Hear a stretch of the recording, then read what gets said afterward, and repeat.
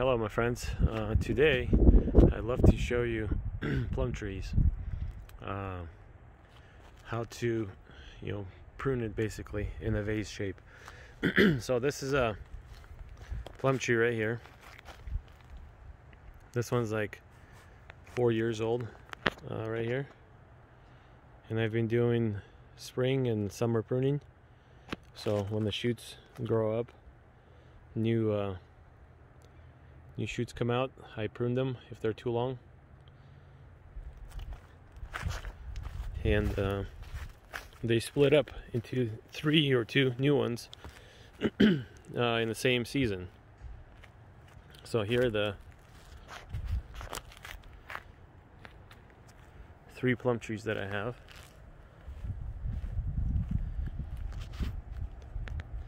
And here's another plum tree. I've transplanted that one from another place, and this one as well. So this one was missing half the tree, so I'm trying to grow a bunch of new branches on it, and then I'll go clean it up in there.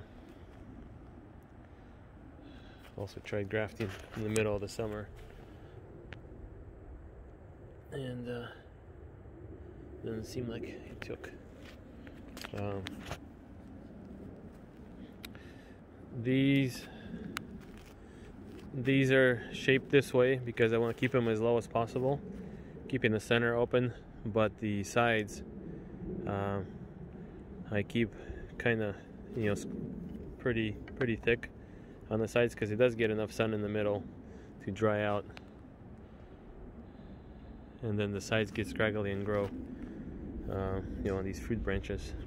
So I wanted to show how they grow. So on the stone fruit that has a pit, plums, peaches, apricots, even almonds, nuts that has a pit, they all grow, and cherries, they all grow on the first and second year wood. So on the kind of on the first year and the base of the second year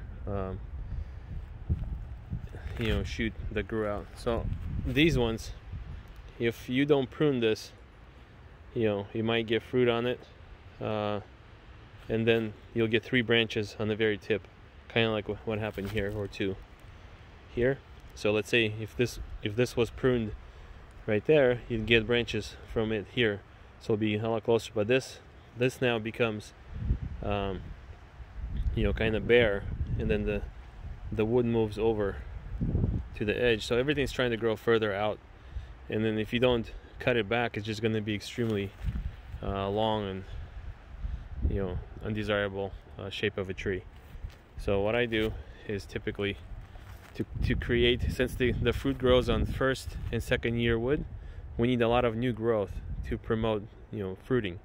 Because if all you do is, if you actually cut this out completely, you're not going to get any fruit, but you'll get new growth here that will produce fruit next year. But if you cut those out as well, you won't get any fruit. So if you're cutting out first and second year wood, if you're cutting everything back there, you might get fruit on that little stick there and that one, but you're not going to get anything out here. So keep in mind that the fruit's on first and second year wood. So what I do is I'll cut it back like 6 inches or so, and then actually this one's not bad, but if it splits directly into 2 or has a central leader, I cut that off as well. So here's another one. I'll cut it back here to the outer bud there, and this long one that goes upwards, I can either cut it out completely or cut it up a little bit and cause a few more branches to grow out sideways. Typically I leave a little stump, but I can just cut it here at this point and kind of go through and do that on all of them. If it's a really short one, if it's less than 8 inches, I just leave it because it'll produce fruit on it. So like right here, this one has a branch that goes out that way, and it's stronger than these, so all the flow of energy is going to go to the center one, push out new shoots, and not as much up here. So what I want to do is cut this off and that way it splits into 2 weaker ones rather than there. And then this one, it's gonna be fruiting this year. Might send some shoots up, but I'd rather get rid of still vertical ones, at least cut them down, and do that on all of these. Take anything out that's, you know, too long. Or see what I meant by, if you leave the somewhat of a vertical one, it grows a new one this way, you know, kind of off the side of this one.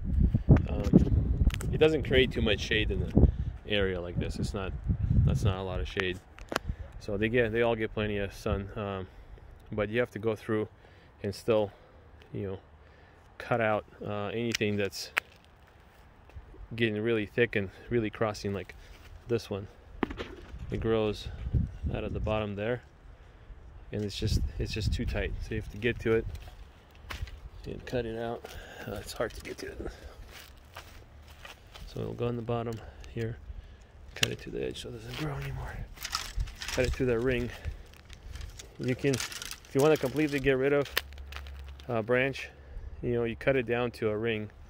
So this one doesn't cut to a ring, but I'll show you. There's a ring right there, which splits this branch from the main trunk. So if you actually cut it off, you know, at the ring, right there, the tree will grow the cambium layer over it and cover it up. See, like this was cut to a stump probably in the summer, see if any grew up, but nothing grew out of it, so you can actually remove it completely. So it'll grow in. If you leave stumps like this, you have to trim them back, so that way they get to cover up with cambium. And then anything that you see that's rubbing, you can remove. If it's not rubbing, you don't have to remove it. I mean, because you still want fruit, but not to a point where it kind of takes over the entire tree. If you get too much fruit on the tree, it's just going to be small fruit.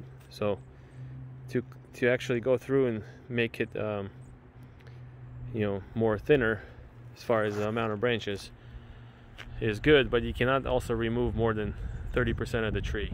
So if this tree had, which actually it had quite a bit of branches cut out, so you can't remove more than 30% of the tree. So you have to do the next pruning, you know, next pruning season. That's basically the 30% includes spring and summer pruning. So, and then the next year you could do another 30%. Because if you over prune or prune more than you, I guess, should, more than 30%, the tree goes into kind of survival mode and starts putting on a lot of just suckers, you know, a lot of growth, you know, because the roots that were supporting this tree are still there. They're large, you know, typically past the drip line, which is the outer part of the tree, you know, tree branches. So roots go all the way around there, and when you're removing the branches on top, the roots are still large, you know, they're supporting what's on top, and they're going to want to go back to where they were, and they still continue growing, you know, depending on the, so basically the top of the tree or size of it is dependent upon the root system. If a tree, you know, is like a dwarf tree, the reason it's a dwarf is because it has a weak root. It has a small root. They take a variety and graft it to a weak root, or root that's not, you know, as large, so it grows a smaller tree on top. If you take a variety and put it on a very vigorous growing rootstock, you know, very large root system, it's going to grow a large tree. So everything on top depends on the bottom. So it's like it's a mirror image.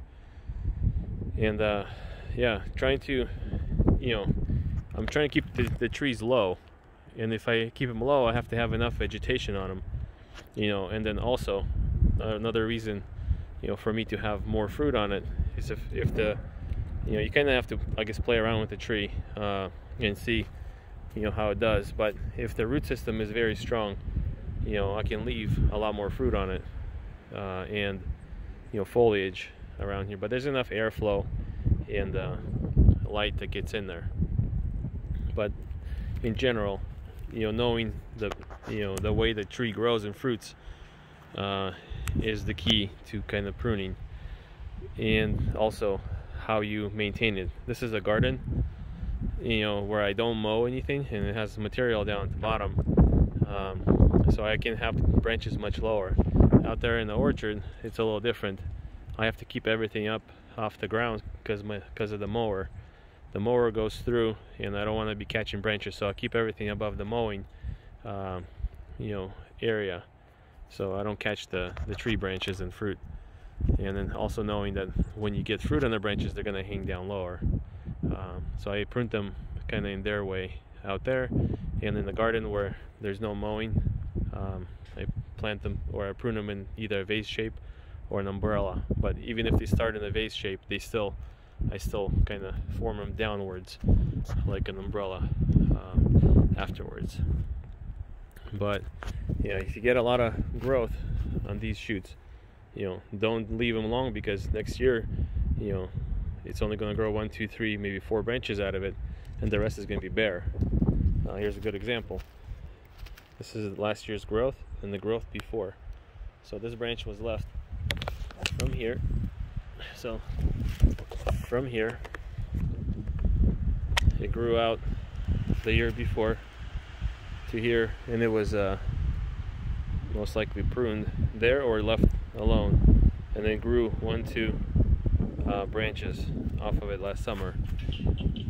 And this is how long the stem is. We don't want it that long unless we want it. If you left every one of them this long, the tree's going to be extremely wide and very flimsy limbs.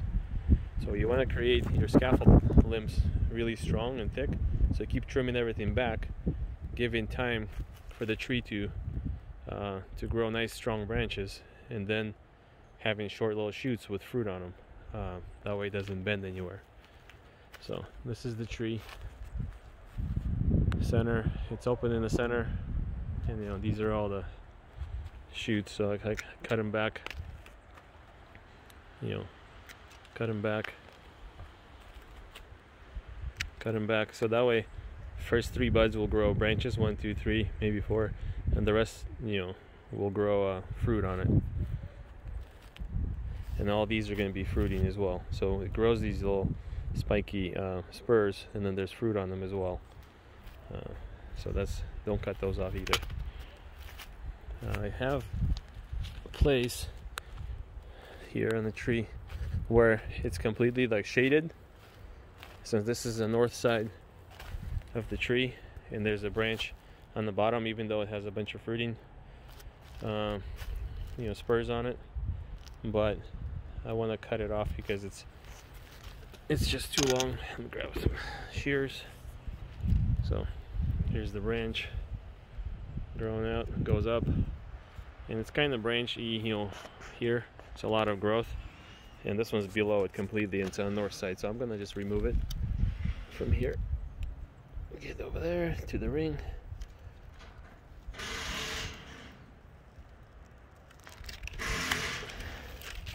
So cut that off and then remove it. So now it's a lot better. I could also remove this one right there, growing this way. It kind of grows downwards, so it's probably going to be all the way down on the material. I can remove it probably to here, like this. The reason I left some of these lower ones potentially to graft to, I felt like a better variety. I can graft down at the bottom and then cut off the top.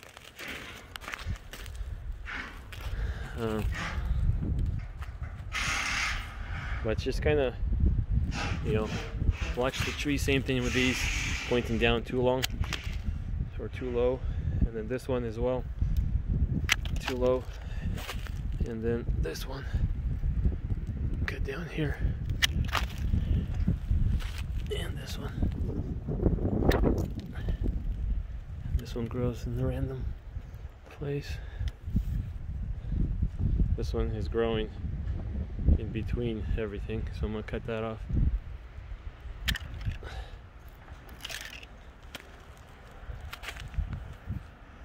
So you wanna just have a kind of an open space in the middle of the tree.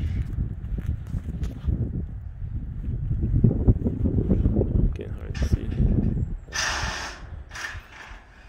Open space in the middle of the tree, and everything else is on the sides here. And in between, cut off all this small growth. It's crossing. I kind of quickly went over all these a little earlier and pruned up majority of them because the lack of time, because everything is going to bloom, and then I'll need to go through and kind of touch things up. But I took out the majority of the branches earlier, so I wish I could have done it with a video. We'll have more to come, so I'll go through and do that. Most of these just kind of prune up little stuff that's crossing or shading way too much, but this is plenty of room for air and sun. So yeah, thank you so much, and have a great pruning season. If you have any questions, let me know what exactly that you need help with, and I'll try to figure it out.